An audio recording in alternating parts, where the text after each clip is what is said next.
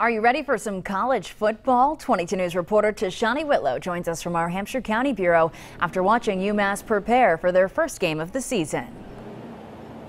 The Minutemen are playing Duquesne University this Saturday at McGirt Stadium, and their running back Marquise Young told 22 News they're ready.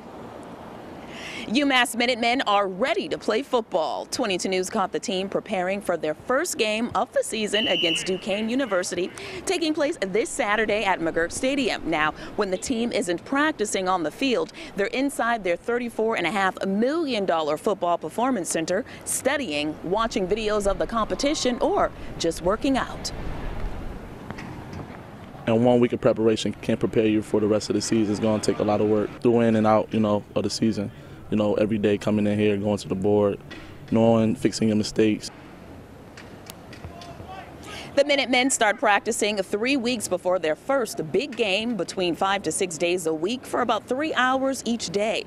They play 12 games this season. Now, the UMass Minutemen's last game will be against the Bulldogs at Georgia University.